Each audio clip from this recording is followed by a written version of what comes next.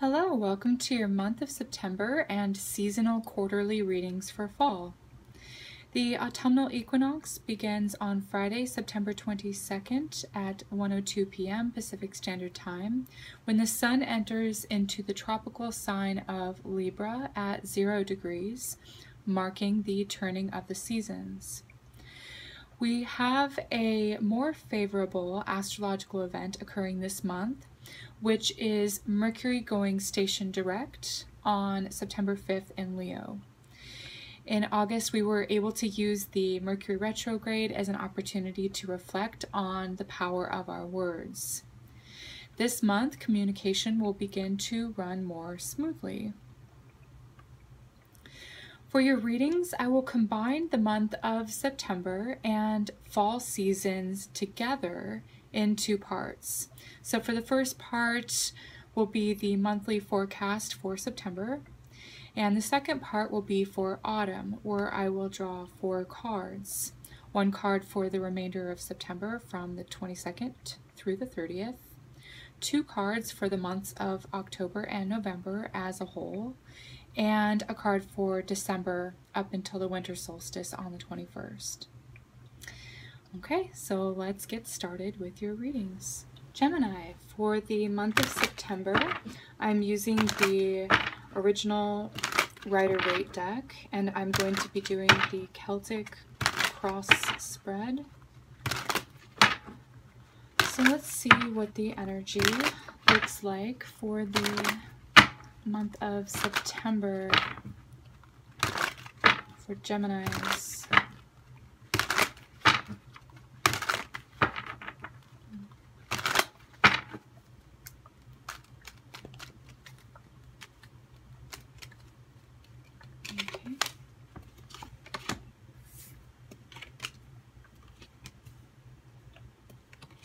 Interesting. Okay. There's some sort of opportunity that's coming to you, Gemini, and I'm not sure if you are going to take it. Okay. It has to do with your advancement. It has to do with your general success. You're feeling empowered and motivated to move forward. And this is all about balance too. So you're moving forward in a balanced way. You're being very careful is what I'm seeing. This is good. There's something that's coming toward you. It's an opportunity usually when I see this card show up. I'm like, okay, your ships are coming in. There's some sort of opportunity. It's arriving. Now, whether or not you actually take it, I don't know. You're feeling sort of stuck in some way, like you can't take it. Or maybe you're feeling restricted. I get the sense that you want to move forward with something. You want to say yes, but you're sensing that there could be strings attached. Okay? And I feel like you're being very discerning. I said, like I said with the Chariot card, I feel like you're being very careful. Okay? Because you don't want to overburden yourself. You don't want to take on too much.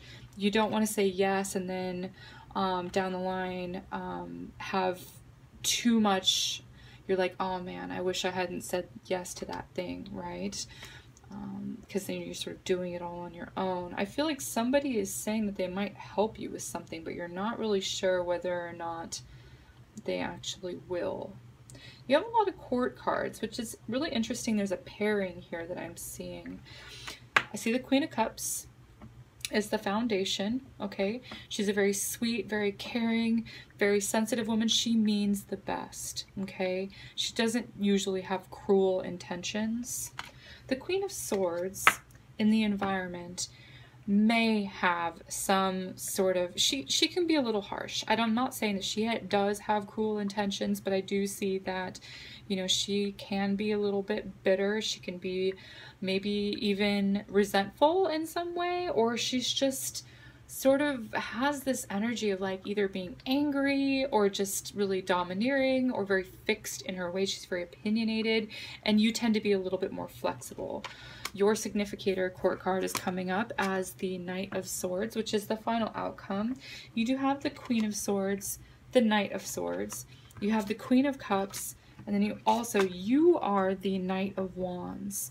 Okay, so I feel like you have a lot going on here, for some of you, I see a new car coming into the picture, or some sort of new vehicle. Okay, this is a vehicle, it's a mode of transportation, because this has to do a lot with movement here and there and short trips. The Chariot also is that vehicle of how you get from point A to point B, okay? Maybe there's something very enticing that comes along and you might have problems with it, maybe the transmission or something like that, I don't know. There's some sort of mechanical workings that are not right in it. There's an opportunity for you, but it's like, you might want to sort of keep looking. That's the sense that I am getting. If you are looking for a car, I don't know, it's very specific. It won't apply to everyone, obviously. But either way, you're going to be making a lot of trips, a lot of errands, getting things done on a day-to-day basis. This is a card of movement, very busy. The Chariot, again, in a sense, if it's not a literal interpretation of a car, then you are just moving forward. And this is your vehicle, this is your mode of how you are going to be successful. You're going to be careful, you're going to be balanced, you're going to be cautious, and I do see that you do have an element of protection around you, okay? There is an element of restraint or restriction, either way here. You're feeling stuck about something. I don't see any Pentacle cards. I don't see any Cup cards either. Wow. Well, no, I do see one. The Queen of Cups. But you have the Three of Wands, Ace of Wands, Ten of Wands. In the past, you sort of took some time. I feel like a lot of you may have taken some time in August to sort of rethink, regroup. This has a lot to do with the Mercury retrograde. Taking some downtime. Maybe you didn't feel like you had the energy. This is a card of healing and relaxing. It's R&R. It's rest and rejuvenation, recuperation, all of that, okay? Now you're feeling you got the motivation. You're energized. You're like, yes, I took the time I needed.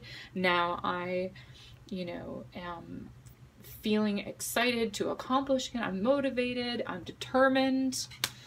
And it looks like you could run into some sort of obstacle here with taking on too much because you feel so excited about something. There is somebody in the environment, she may be discouraging, he or she may be discouraging to you, or they're like, look, you need a reality check, or you need a check up, you need to check yourself, whatever that is. Maybe she's signing your check, I don't know. I was hearing that. So she's going to tell you something. There's some sort of information that is needed. That's why you're not diving in, because I feel like you sense that there is something missing here. You need to know more, and that's why you're restricting yourself from this opportunity. This opportunity may have strings attached, something like that. This is the general energy. Some of you may turn around and run the other way. Some of you may charge straight into a situation that you're going to feel a little bit oppressed by. Some of you may just, have a lot of mental activity and mental swiftness. Okay, this is again your significator card of Gemini. It's mutability, it's movable, it's that air sign quality, and you're very quick. You're very intellectual. You pick up on things very quickly. The subtle cues, you do read them. I feel like the signs are going to be there. I feel like you're definitely going to pick up on it. Whatever it is, you need more information and you're going to look for it. Okay? So that's the general energy of what I'm seeing for this month of August. So let's go ahead and look at what autumn is going to look like for you Geminis out there. So just like I mentioned in the intro, I will be pulling 4 cards.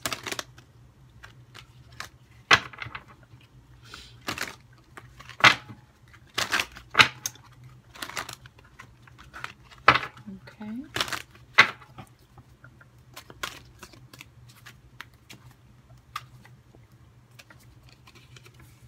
September, October, November, December. Well, there's the Swordswoman again. This may be the Queen of Swords. She's showing up as a princess here. She's got some sort of valuable information. She knows. I feel like she's very helpful. She may be very stern. She may be very cut and dry with the way that she delivers her information. But she's been there, done that. She knows. She has the experience. It would be wise to listen to her. She does mean the best for you, okay? Prince of Wands, okay. I see someone like playing lip service to you, okay? What may seem to be, it feels a little gimmicky here. There are the two queens, or excuse me, the two princesses here, and I did see the two queens before, so I feel like you're going to be dealing with two different people that approach the situation differently. They have very different personalities. This one, she's all flash, she's all, you know, excitement, but then it dies out. It's not like a long-term thing for her. She's just, you know, goes with something new and shiny and sparkly, okay? And there's a lot of energy. If this is also another aspect of yourself as being that Knight of Wands energy for September, you're going to have a lot of your energy back where you may have felt drained in August. A lot of you are going to be feeling motivated. You're going to be feeling excited again. You want to accomplish stuff. Maybe you've taken some time out to rest and all of that. And it's like you're feeling fired up. You're ready to go. Okay. So October, I see the Seven of Cups. Okay, a little bit of fantasy. This is creativity. You've got a lot of options that you get to explore here. You have a lot of options. You have opportunities coming to you. You may not know which one the best is for you, but it's just really all on you. No one's going to tell you this month. No one's going to guide you. It's all going to be on what your feeling is.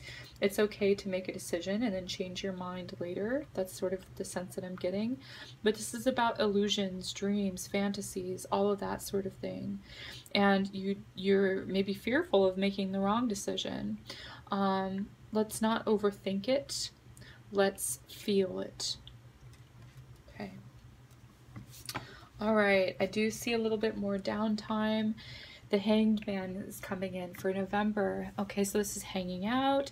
It's also seeing things from other people's point of view, other people's perspective, which I feel like you're really good at doing since you are a mutable air sign. But the Hangman, there's an element of surrender, okay, to whatever shall be, okay? And you're accepting this month. You're accepting whatever it is. It feels like you have a more spiritual connection. I didn't see any pentacle cards for September. And I'm not seeing any pentacle cards here either. I'm seeing a cup, sword, wand, like you had in the other spread, and then another wand here. So I do get that there's a sense of like needing to find some sort of grounding. The day-to-day life may be a little bit boring. Maybe you're looking for some more excitement. Maybe you want some sort of fantasy to come true. You want to live in that, you know, sort of dreamy sort of realm, sort of escape reality for a while. The Hangman is also taking some time out from, you know, society, basically, or your social circle for contemplation and all of that. This is like alone time, meditative time, insights and answers that come through quiet reflection, all of that. Then I see things being a little bit hectic in December. We have Christmas, we have, you know, the winter solstice coming up for the beginning of December. It just looks really crazy. Looks crazy with your involvement in a group. It just looks very scattered, very disorganized. You may feel as though you're sort of spinning your wheels a little bit. I feel like you can handle it though, whatever sort of competition or whatever sort of adversary you might approach or deal with. I feel like since you have this before this, I feel like you're in a good state of mind. I feel like your spirit is peaceful enough where this isn't as hard to deal with. Okay, maybe other people or sort of giving you a hard time, but I feel like if you remain centered and focused, you'd be able to handle whatever sort of crazy energy sort of comes in here, okay? So that's kind of what I'm seeing for fall as a whole, and just in general. And this part is a little bit unscripted. I didn't mention it in the intro, but I do feel compelled to pull an oracle card from the daily guidance from the angels oracle deck.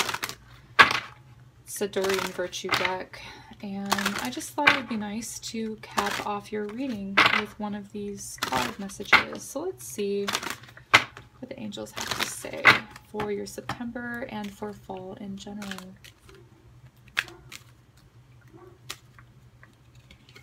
Okay, so I got the wedding card. I didn't really see that come up in either of your spreads. This is interesting that this is showing up. This is what it looks like. It says, marriage is the union of two souls joined in love, mutual respect, and commitment. It signifies a desire to deepen love over time. Your wedding day is a testament to your well-founded faith in love's power. Continually breathe life into that faith and love, dearest one.